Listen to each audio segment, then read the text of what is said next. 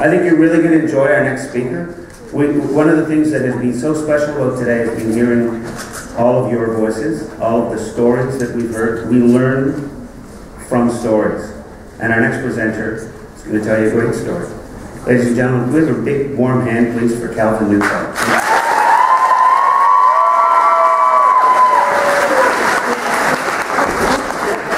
Thank you very much. All right. Thank you very much for having me here today. What an awesome day. I don't have enough good things to say about it. The organizers, I know Lori personally, so thank you, Lori, for all the hard work you put into this.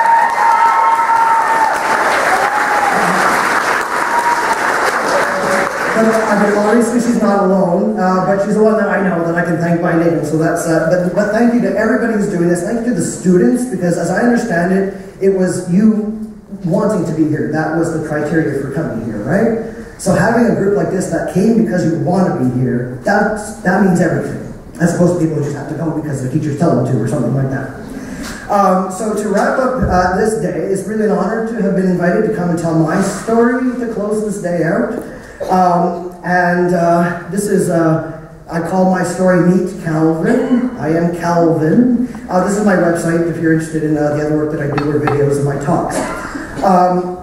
So I am here to tell you my story, and however much fun it is to talk about oneself, this isn't just shameless self-indulgence, okay? I've actually tried to find a moral or two to my story so that we can benefit from more than sheer entertainment value. For one thing, you might find your awareness a little broadened by meeting somebody who's so different that he actually appears normal.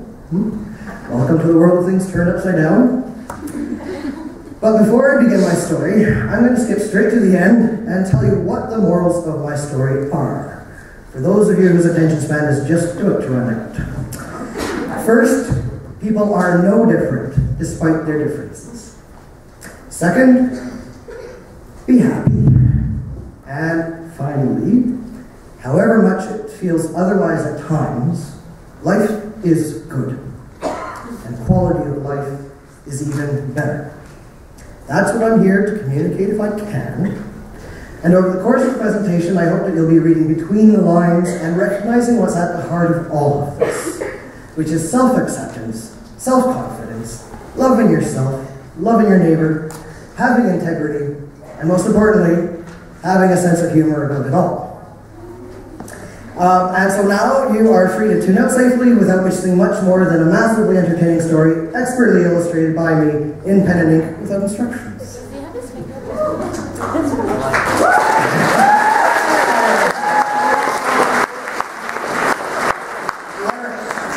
So first, let's go over the basics. This is my family. I have a beautiful wife, Sharon. I have 4 even more beautiful little children. Heidi, Beatrice, Betty, and Gérard, mon beau petit chat. He's French. I am a female-to-male transsexual, and yes, from time to time, I pick my nose. But you know what they say, I was born this way, and it's true. I was born bald. But that's not easy for me to talk about, so if you can see past the glare, you'll also notice that I was born a girl, and that's where my story begins.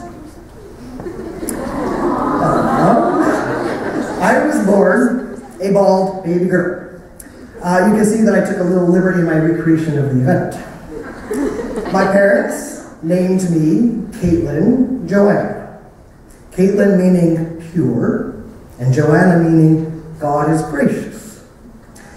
And I'm grateful to my parents for the names that they chose for me, but I'll tell you it's hard to live up to a name like pure.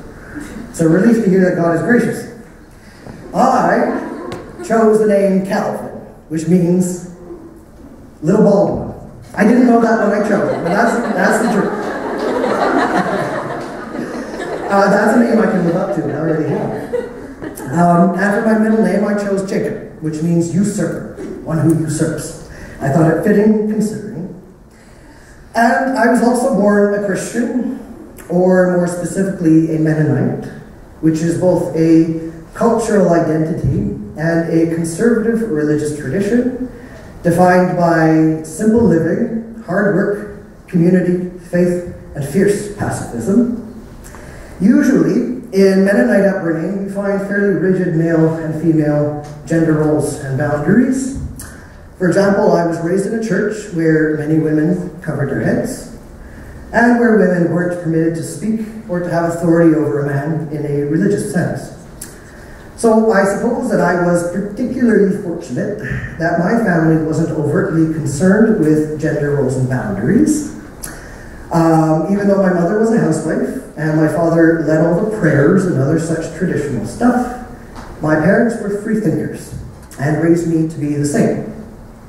My mother, for example, believed that a woman has the right and the freedom to dress and act according to her preference. And so, according to my preference, I dressed and acted more or less like a boy, and my mom just took it as one of the many ways in which a female is free to express herself, which of course it is.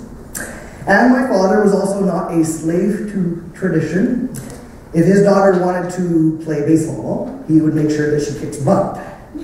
But for him, the equality of the sexes was not absolute. He drew the line at females burping and farting, which I always thought was offensive in the extreme. He farts, I fart, he burps, I burp, but he wouldn't listen to logic. So, as I grew up, I may have been denied the male privilege of passing gas. I like to think that I'm making up for it now. But I was allowed to dress how I wanted, other than my awful school uniform, the dress, the blouse, the tights, and all of that. And I could play baseball on all-boy teams and kick butt, if I do say so myself. They didn't call me killer for nothing. There was only one problem, which is that in my mind, I knew that I was a girl, but I didn't feel like one. I knew that the normal thing would be for me to play with the girls, but I didn't get the girls, and the girls did not get me. If we played house, I was assigned to be the husband and given the attic room in the tree where I was told to stay, which I was happy to do so long as I didn't have to play mommy and baby and plan marriages and things like that. So I didn't even know what to do with Barbies and dolls, honestly. Yeah, like other than tying them up and popping their limbs off. So mostly I played G.I. Joe and Ninja Turtles with the boys like any sensible person. I call this stage of my life oblivious.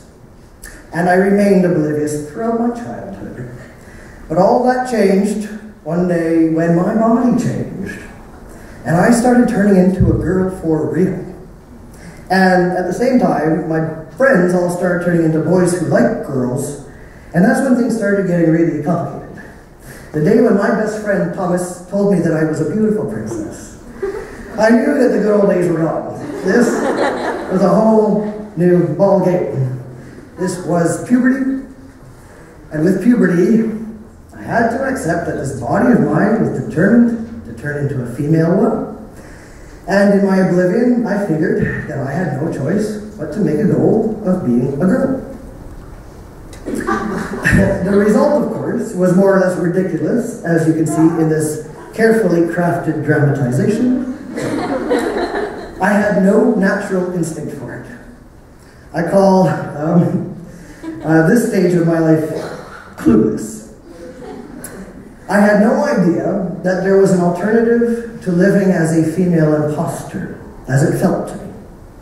Basically, I had no idea about anything. I was raised in the Mennonite tradition. My whole life was church and Bible study, Christian youth group, and private Christian school. And they didn't exactly teach sexual and gender diversity anywhere in those little bubbles. My school didn't provide sex education. I had skipped a grade where they teach biology and tell you what's what and why. And I didn't have internet. So you can imagine how much I knew about bodies, sex, what's down there, and naughty stuff like that. So puberty. Stuff started growing in all the wrong places, two in particular in front. Bras were eventually forced on me when my natural look evolved into inappropriate. I think I wore the same one bra for almost 10 years, about equivalent to its natural lifespan from purchase to total erosion off of my body, because there was no way you were getting me into a store to buy another. Puberty felt all wrong and completely unnatural. But however much it disturbed me to be suddenly bleeding once a month for 5 days, for crying out loud. My apologies to anyone here who's as yet unfamiliar with the horrors of female puberty. And however disturbed I was at growing a bubble butt and an hourglass figure, what could I do? I figured my only choice is to go with the flow, so to speak.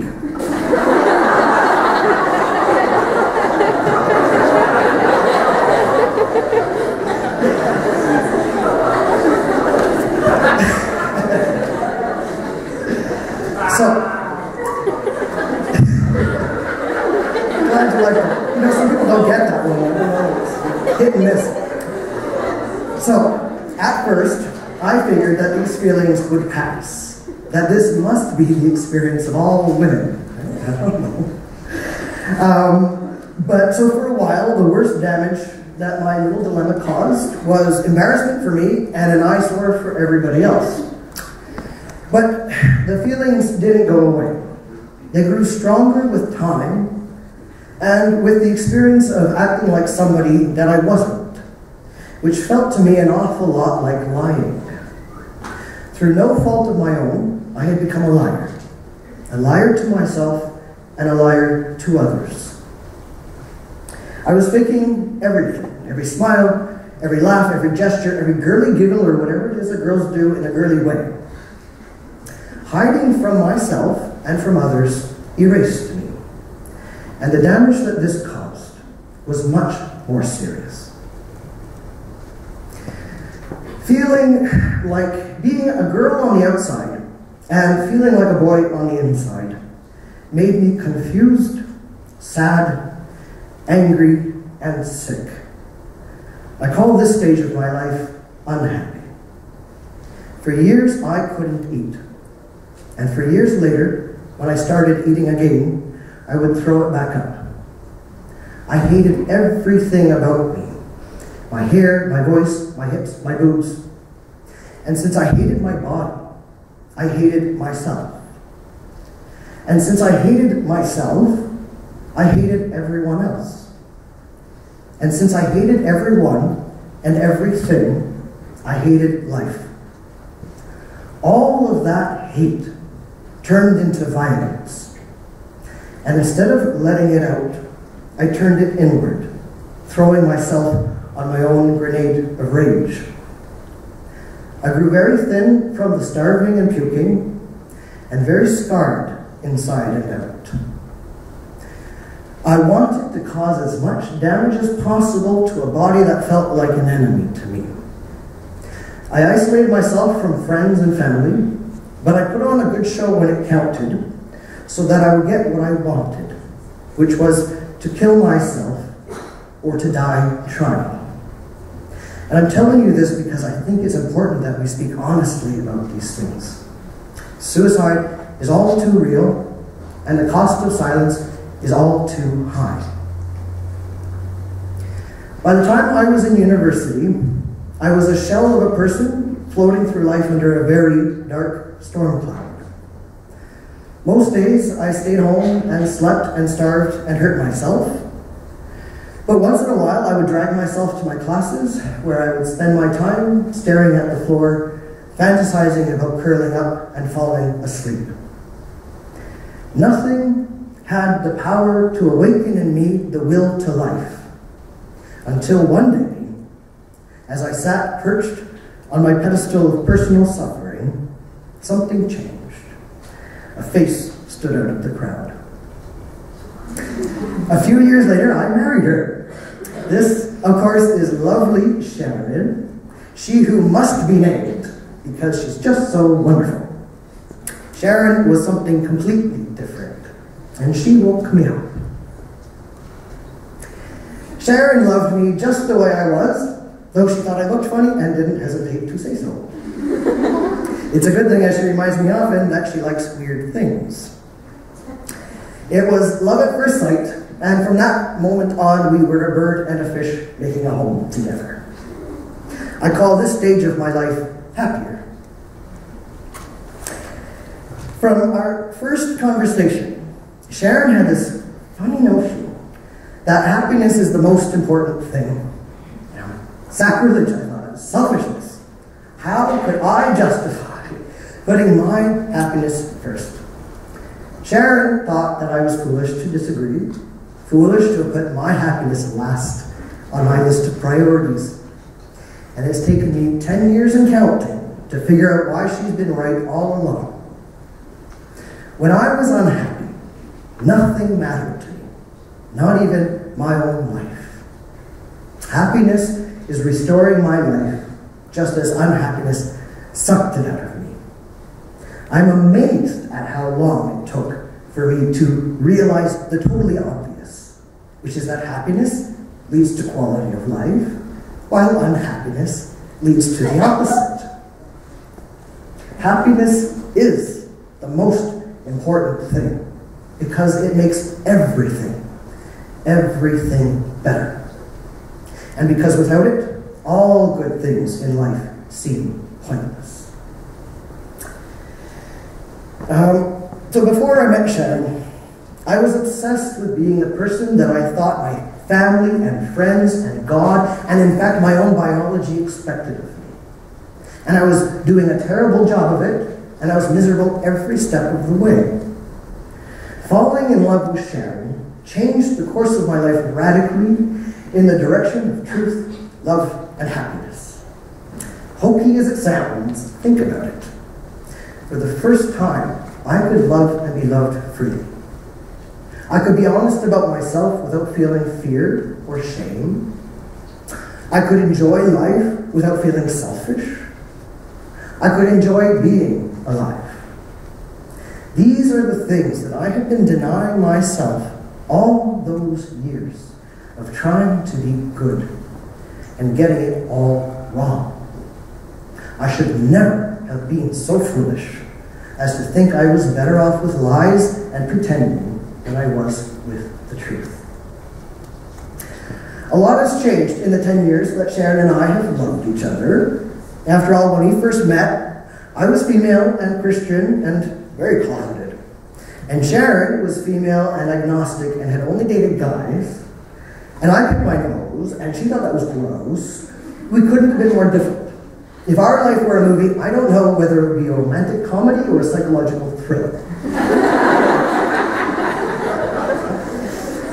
The changes were gradual, beginning with the most urgent matter, in case you haven't noticed, of socks in sandals, which is an offense that Sharon does not tolerate. That was the first thing to go, and the only change imposed by Sharon, because even her love isn't boundless, it stops at socks and sandals. So I corrected that, and all was right in Sharon's world again. And in the years that followed, I made some wardrobe changes of my own, because for the first time in a long time, it seemed possible for all to be right in my world too. But first, I had to come out technically as a lesbian, even though I never felt that that term applied to me. I simply told people that Sharon and I are so happy together. A few years later, we got married when it became legal for us to do so. And that came with complications of its own. I mean, a wedding is bad enough as it is, but many people that we loved weren't there to share it with us. And after the wedding, just 2 weeks after we were married, actually, I came out finally as a transsexual. And let's hope it's finally. I think that my parents will be happy if they never hear we need to sit and talk ever again. And then there were the hormones and the surgeries and all kinds of exciting stuff like that. With every step along the way, I was becoming more and more truthful and more comfortable in the body that I've got to work with, and more happy. It was incredibly difficult to do. I was afraid. My fears ranged from, what if everyone rejects me? To, what if I'm completely insane? It meant turning my world upside down. But it was upside down from lifeless.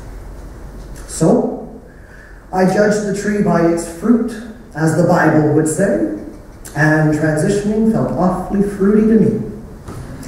That's a joke, of course. What I mean to say is that living in my body before felt rotten. Living in my body now feels delicious. It's obvious which fruit comes from a healthier tree. Not all of the changes were for the better. We all lost friends, family, and churches. There has been so much loss. Few friends have proved faithful. And I think we've all learned a lesson or two in loneliness. But, as my mom said, we're building something wonderful. And she's exactly right. That's what I call this stage of my life, rebuilding. And I figure that from here, the next and last stage of my life will be old fart. And I'm pretty sure that stage can last indefinitely. I am what I am. I spent most of my life refusing to accept that simple truth, suppressing myself, trying to be someone that I wasn't. And the results were disastrous. But with a little bit of truth, a little bit of love, and a little bit of happiness, I've discovered that anyone, even me, and even you, can take whatever crap cards you're dealt and make a good play of it. Do the best you can with what you've got to work with. You don't have to be trans for this to apply to you. Accept what is, and then make it as good as it can be. Please don't waste time suffering needlessly. Don't settle for an unhappy existence. Make happiness your priority and fight for it. Defend it. Preserve it. Because your happy self is your best self. And since happiness and unhappiness are highly contagious, think carefully about which germs you're spreading. Life really is good. It's all there is in the end. Without life, there is nothing. Let's get real. Let's all be sensible and make the obvious choice. Choose life and quality of life. The happier each of us is, the better off we all are. I think that everybody here, everybody will discover at some point that life doesn't always go the way you planned. And there will be times when it might not feel like life is such a sweet deal. So fight. Do whatever it takes. Be ruthless in your pursuit of quality of life for you and everybody else. And please, be smarter than honest. And don't forget that you can't have quality of life without truth, love, and happiness.